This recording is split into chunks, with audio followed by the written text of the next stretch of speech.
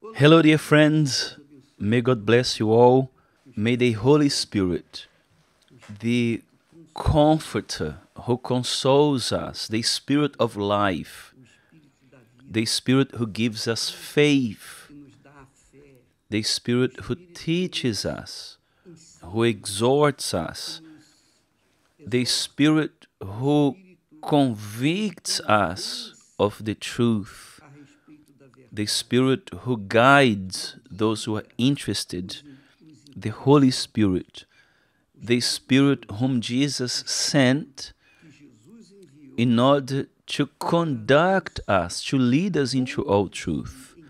May the Holy Spirit do this that we mentioned here now in you and through you in the life of your loved ones, your family members and friends. Pay attention. Today is the day of peace.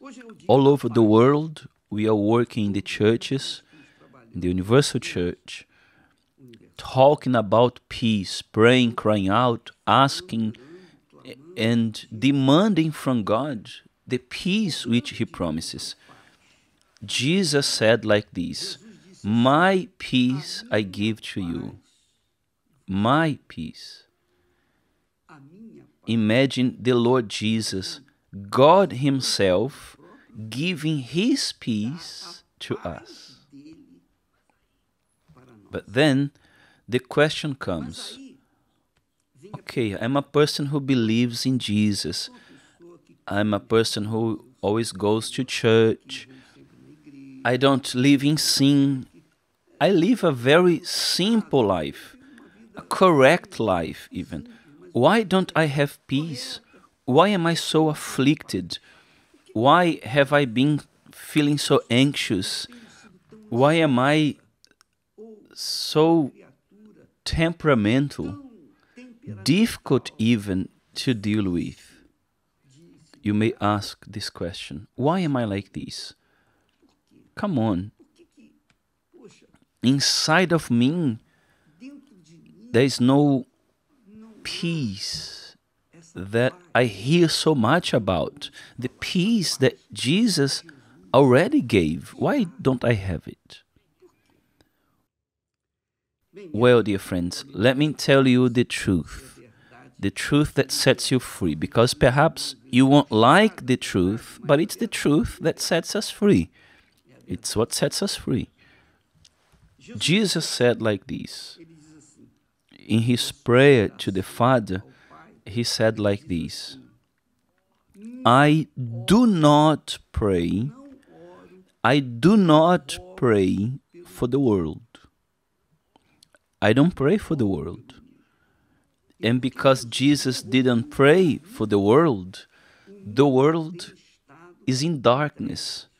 The world has been at war. The world has been serving the devil himself. It's the prince of the world. Jesus called the devil the prince of the world, of the kingdom of this world. He's not talking about here the sea, the beauty of nature. No, he's talking about society or the societies of this world. In every society that the world concentrates in, then we are going to see that this is the world that Jesus is talking about. He said, I do not pray for the world. There in the Old Testament, God says the following words, there is no peace for the wicked, says the Lord. And here He is referring to the world, because the world is wicked.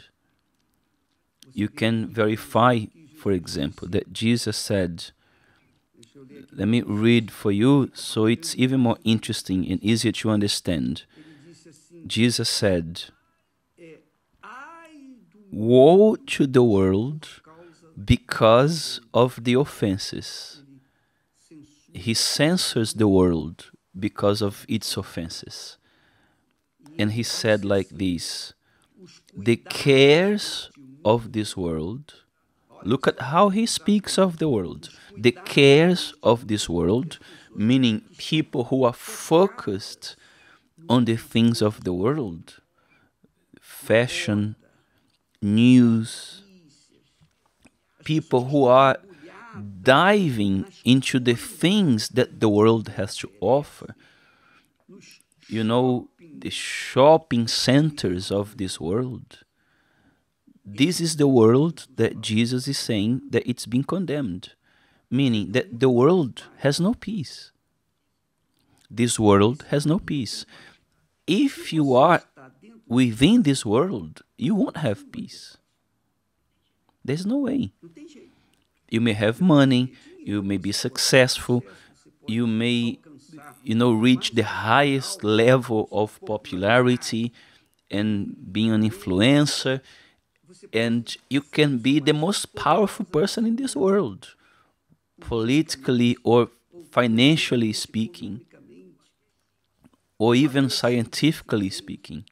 But if you are inserted in the world, you are lost. You are lost. You have no peace. Because peace, the one that God gives, is for those who hear and obeying His word, His voice. Those who hear and follow His direction. This is it. So whoever follows the direction of the Lord Jesus leaves the world. They abandon the world and they start living their life based according to the word of God. Whoever does not want to let go of the world will continue without peace. So that's how it is. You have to choose. Because, pay attention, if you remain in the world, you are going to continue without peace, empty, depressed, insomniac. You are going to be anxious. You are that kind of person that has everything, but you are never satisfied. You are never happy with what you have. Never, ever, ever. Why? Because you are in the world that God has already condemned. The world whose prince is the devil. The one who reigns in the world is the devil.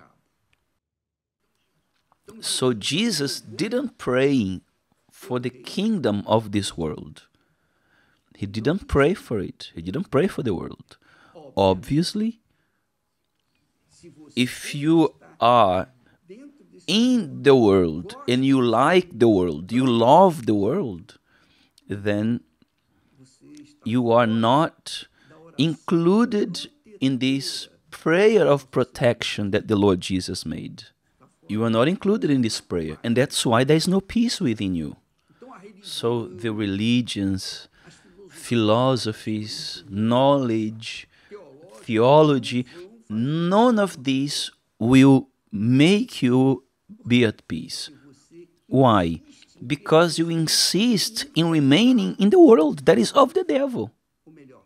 Or rather, in a world where the devil reigns. And if you are in the world, then he reigns over your life. That's the reality. In order for you to have peace, you need to leave the world. And this happens when a person accepts and submits their life, they subject their life to the kingdom of God, to the rules of His kingdom. Then they leave the world.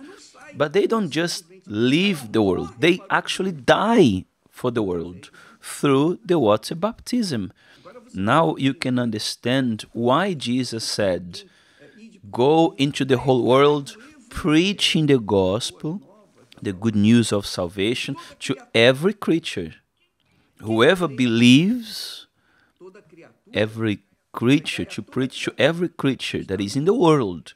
Whoever believes, or those who believe, and are baptized, meaning they die for the world, they will be buried for this world, then they will be saved.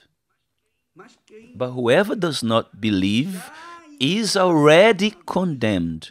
Is already condemned. Is already condemned. Why? Because they didn't accept the gospel. They didn't accept the Lord Jesus. They didn't submit their life to the rules of the kingdom of God. But perhaps you say, but I don't want it. I want to be free, Bishop. I want to be free. I want to do my will. I don't want to be submissive to the world, neither to Jesus. There's no way, dear friends. If you are not submissive to the kingdom of the Lord Jesus, you are going to be submissive to the kingdom of this world. If you are submissive to the kingdom of the world, you are not going to be submissive to the kingdom of God. You have to know this. Those who are submissive to the kingdom of this world are not submissive to the kingdom of God. And those who are submissive to the kingdom of God are not submissive to the kingdom of the world. And whoever lives in the kingdom of the world has no peace. And those who live in the kingdom of God have peace. They have peace. So it's not a matter of religion or church or doctrine. Oh, I am from church A, B, or C. It doesn't matter. What matters is the following. Where are you? Who rules over your life, over your soul, over your heart? What has been ruling over your soul? Is it the world, fashion, clubbing, the attractions of the world, the cares of the world, or the cares of God's kingdom? Only you can answer that. If you opt for the kingdom of God, then automatically you receive peace from the Lord Jesus Christ. And there's more. There's more. You want my prayer. You say, Bishop, pray for me. Many people come here and ask, Bishop, pray for me, pray for so and so and so on and so forth. All right. But when you are inserted in the kingdom of God, look at that. Jesus said, look how nice. For I have given to them the words which you have given me. Jesus praying to the Father. That in John chapter 17, the prayer of Jesus, the complete prayer. It's not the Lord's prayer. Here he doesn't teach how to pray. In John chapter 17, he's actually praying. And every word of his prayer is a message, is a thought. It's gold. For I have given to them the words which you have given me.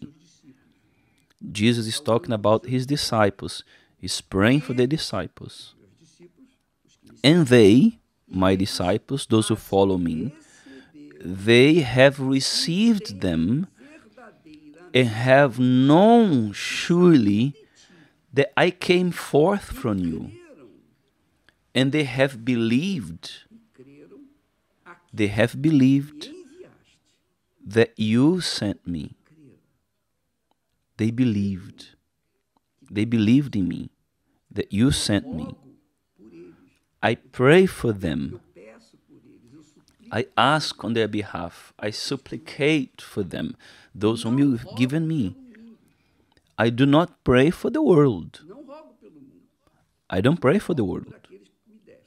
I pray for those whom you gave me.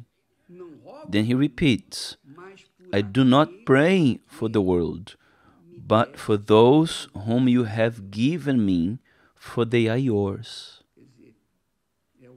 Meaning, it's the Father that gives to Jesus, who sends to Jesus those who will be saved through the Holy Spirit.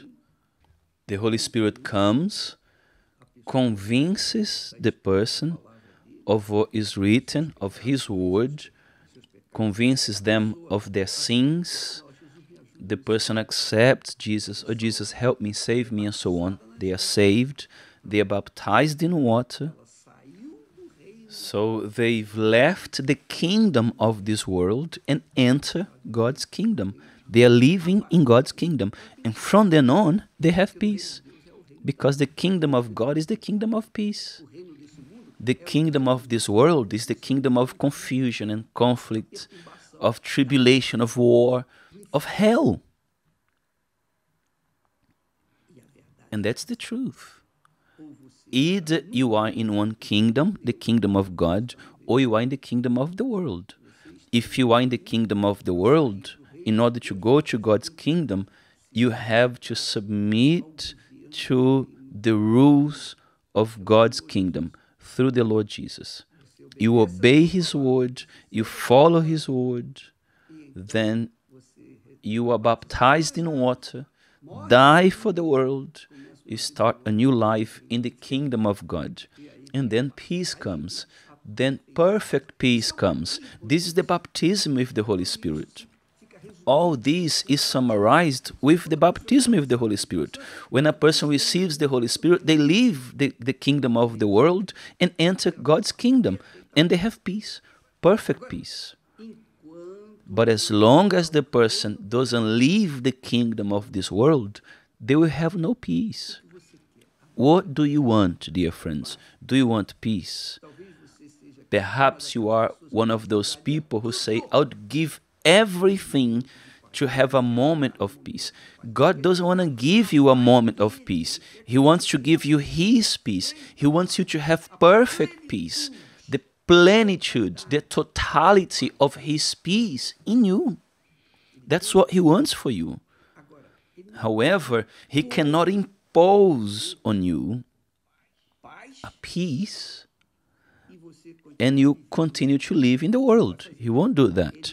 He will give peace to those who submit to His rules here on earth. If you don't accept it, then there's no deal. It's either yes or no. There was another time that Jesus said like this. He spoke a parable, and at the end of it, He said like this, and the cares of this world, the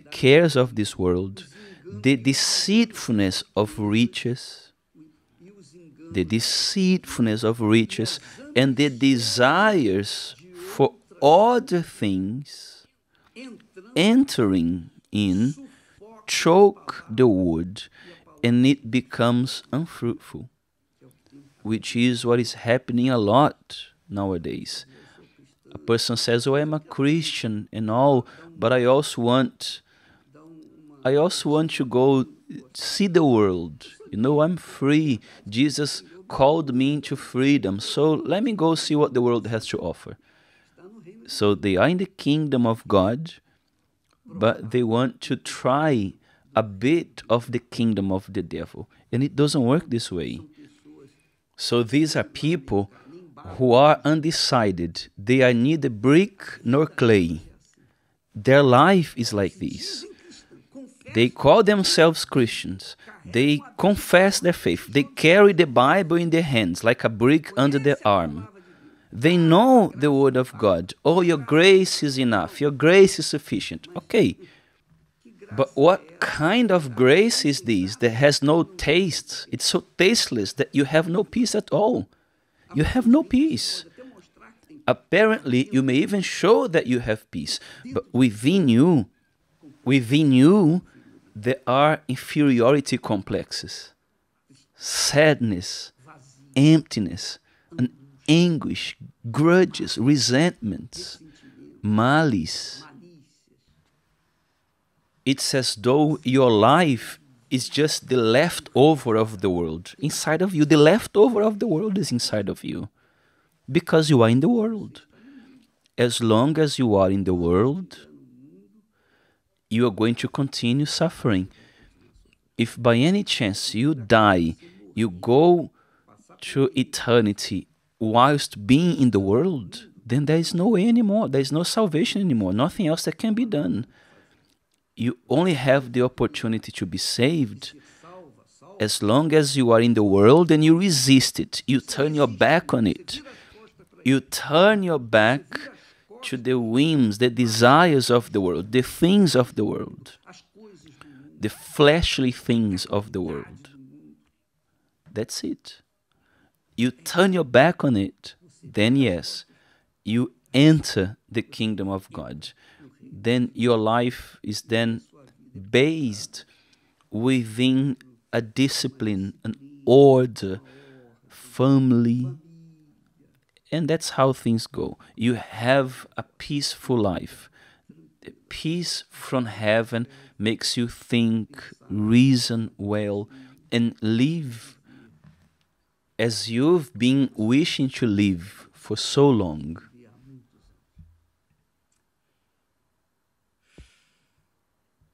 That's it, dear friend. That's it.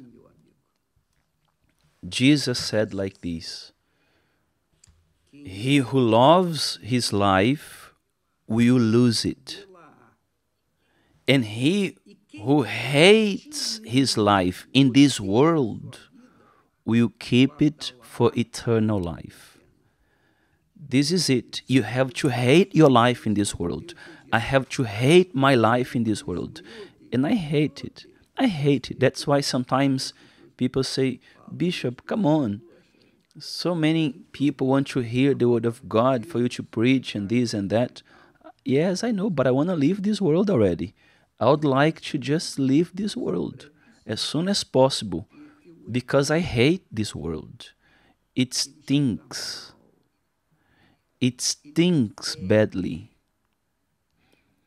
because it doesn't have anything to offer that pleases us. So why should I continue living in this horrible world? Physically, I have to live here, but spiritually speaking, I'm not here anymore.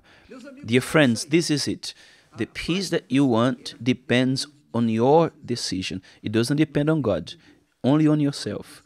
Only you can decide to have this peace, to decide to have and receive this peace when you make your choice. God has given you the right to choose your destiny, your future. He's given us free will, and He doesn't touch this. This is something personal. So each one has to decide for themselves. Do you want it? Then let go of the world, so that the kingdom of God can come and embrace you. Okay? May God bless you. I hope I have been able to help you.